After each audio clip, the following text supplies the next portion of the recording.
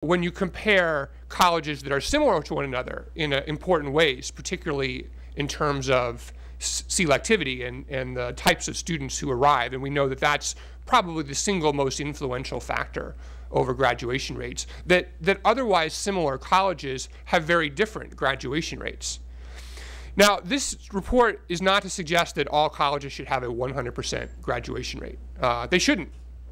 Graduation is a joint responsibility between students and institutions. Sometimes students don't meet those responsibilities and colleges need to maintain their standards. Harvard has a 98% graduation rate. Heck, that's probably too high. You know, it seems like it's pretty hard not to graduate from Harvard once you get in. At least that's what people who go there tell me.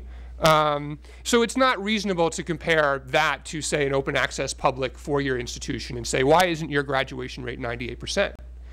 But if that open access public four-year institution has a 35% graduation rate, and that's what the numbers look like, or worse, if it has a 20% graduation rate for students of color, and that is not uncommon, unfortunately, in these graduation rate numbers, and there are other open access public four-year institutions that we can point to that have similar students, similar levels of funding, a similar academic mission, and are graduating, say, 60% of students, 65%, those are big differences. Those are big numbers. And if we can, if only our lowest performing colleges and universities do as well as their peers are already doing, we really can make a significant difference in helping more students graduate from college.